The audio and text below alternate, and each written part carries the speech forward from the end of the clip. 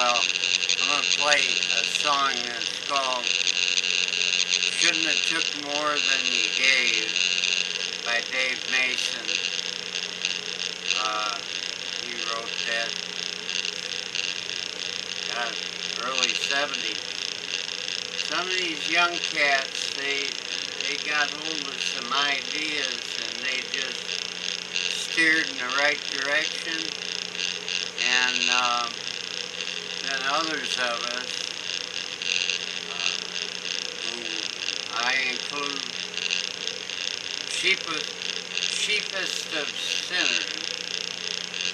You know, when the word sin, it just means you're falling short and heading in the wrong direction, need to do about face and be willing to do something different, to agree with what God says about a matter. And that's not always the easiest thing to do. There's something inside of ourselves. Yes, we're made in the image of God, and we all want to have His attributes, and one of them is Adam and Eve wanted to know more than they knew, more than they needed to know. Life's sort of as you need to know basis, and we don't need to be all-knowing, all-powerful, all-encompassing. I think that when we're dysfunctional, means it doesn't work, whatever you're doing. How's that working out for you? We need to learn and practice some spiritual principles that I didn't even know existed. And one of them is, first you go through, you're turning your life over to the care of God. You believe that He can restore you to sanity and remove. Part of the deal is you got to remove all these things that are substitutes for what God wants us to feel: peace, joy, happiness, contentment, at ease, in His rest. That's His gift to us, but we find that doing this, doing that, whatever, being in a comfortable situation for us, going to our default, is working so far. Why change it now? If it ain't broke, don't fix it. But a lot of these things are broke. It's a progressive deterioration on a downward slope that inevitably keeps getting worse and worse till we can't stand it no more. We'd like to do, we have moral aspirations, buku, but we can't seem to perform that which we'd like to do, and we find ourselves somewhat double-minded. The Bible speaks about that, James, and it says that a double-minded man can expect to receive nothing of God. You know, that we have to do some things consistently and purposely, or it ain't gonna work. You know, trying it for a week, you don't have a shower of blessings and miracles chasing you down the street. You have to plant. There's what's known as seed time and harvest. And if we plant enough seeds that are good, Eventually, after time, a little time, they'll start to produce the right crops in our lives. If not, we're planting a bunch of weed seeds, dandelions. We're going to end up with a bunch of dandelions and wonder why we don't have what we wanted, a Kentucky bluegrass, and we got dandelion lawn. All I'm saying is that part of the deal is the 11th step. It said we sought through prayer and meditation to improve our conscious contact with whatever God, however we understand God at the time. Not to say that we can make up any old God we'd like to and he's going to fit in there, but it's broad, roomy, and we all start out at kindergarten, if you will, and we're supposed to learn, and we're supposed to mature, and we're supposed to rule some things out. Part of what we're told, commanded, they say there's no absolutes, but there is. Truth is relative. Well, it's not relative. It's either true or false. There's a spirit of error and there's a spirit of rightness. What I wanted to get at was that we get ourselves in a position where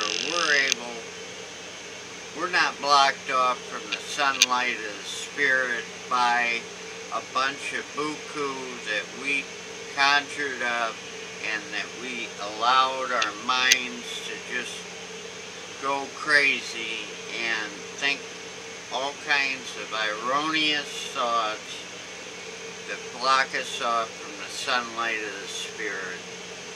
And we get full of resentments, bitterness, hatred, and Jesus said if you hate a person, it's a lesser degree, but it's on the same lines of wishing to just bash their brains out as to look at, because they have continually caused discomfort, unsettling,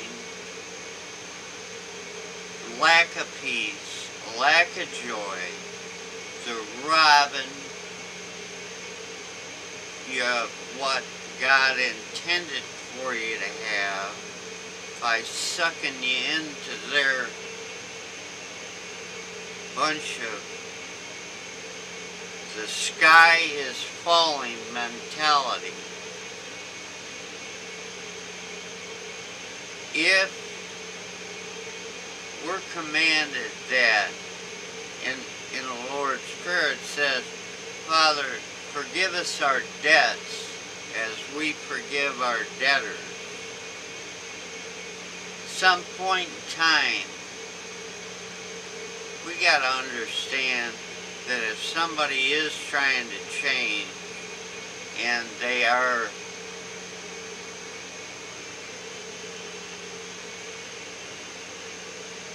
giving you an opportunity to forgive them, that we are commanded to forgive 70 times 7 if a brother offends you, sister, and they ask for your forgiveness,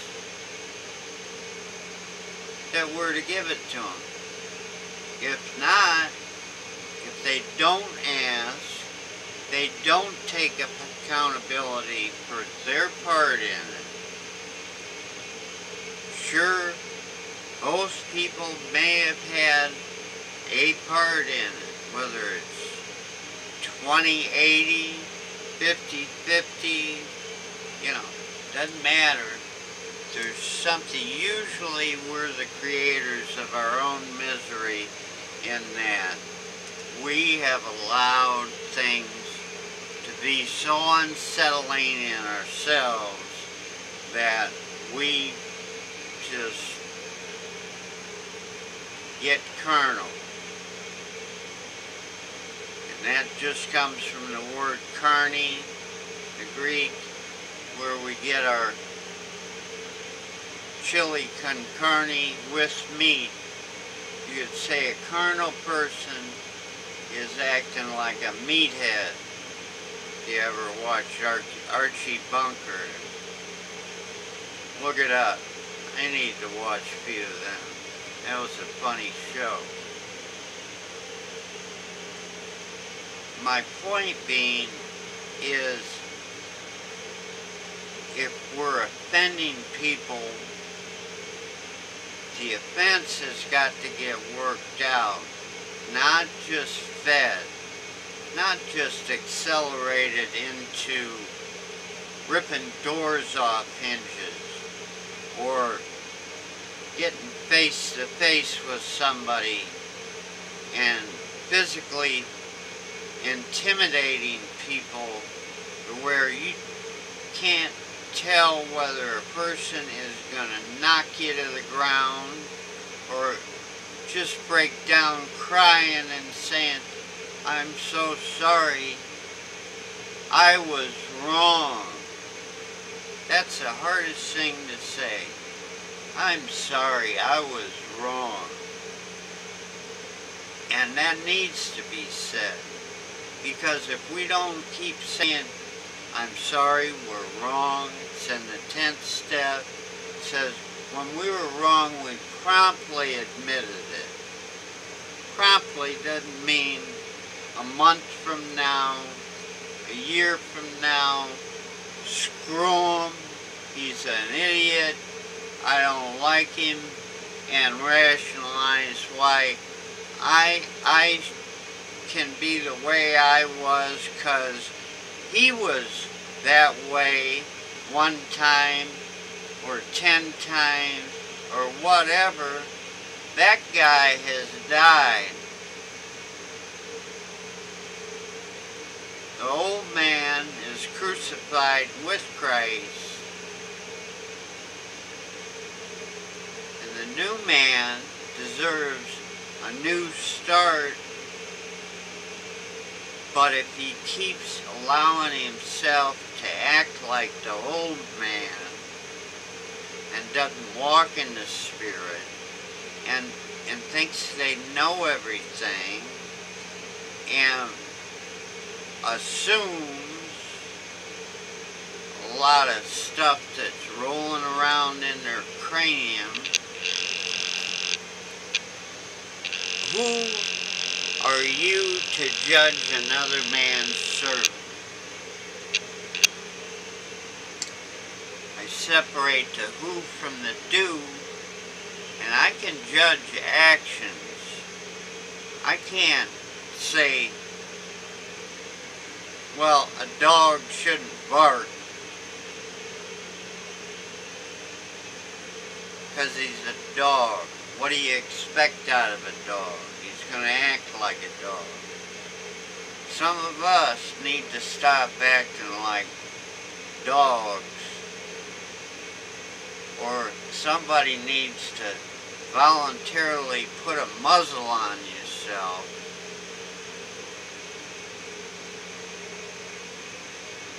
and it would be nice to hear, "Gee, I'm sorry, I was wrong," and give somebody an opportunity to forgive you instead of having to battle with resentments and righteous indignation. I love nothing more than a good, righteous indignation, and I can roll with that, you know. And my old man wants to take over and just say, if you want to be an asshole, I'll show you what an asshole acts like. I got a lot of practice at it. And I say this in an anonymous way. If it don't apply, let it fly. If it do apply, you need to comply. First of all, when they throw you in jail, oh, there he goes, off on his own trip. What's he gonna say in jail? No, I'm saying when we go to jail for doing an offense, and they don't give us cigarettes and matches to sit in our cell, and we can't find one person that'll put up $300 to bail us out because it's time to pay the piper. Yeah, eventually it gets to that point where you can alienate yourself from everybody, or just you act a way that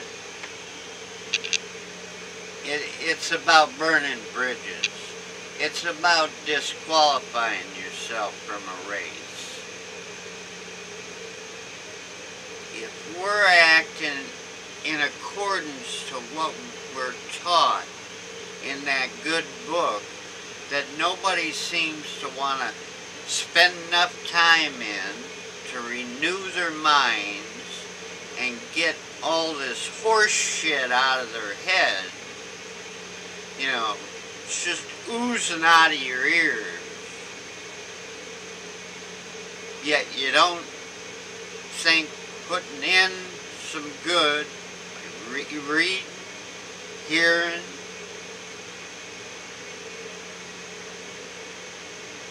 you know it all, and I ain't that kind of person, and I ain't, and they ain't, and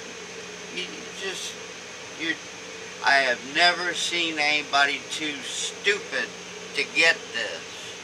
I've seen a lot of people that were too damn smart in their own eyes to get it.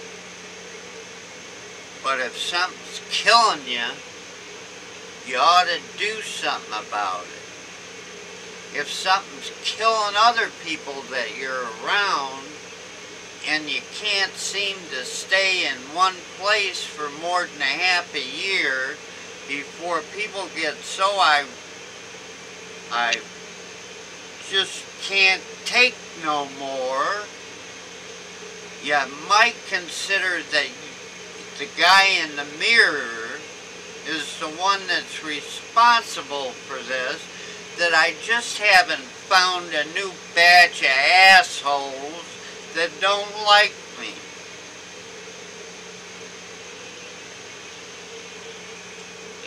Boy, am I gonna catch hell for this one. But that's the way it is. Now, if you'd like, I will play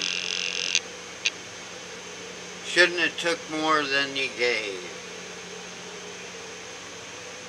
You know, I had to learn this stuff too. I just don't want other people going through something they don't have to go through. They can take somebody else's word for it. Might have 30 years more experience than they got.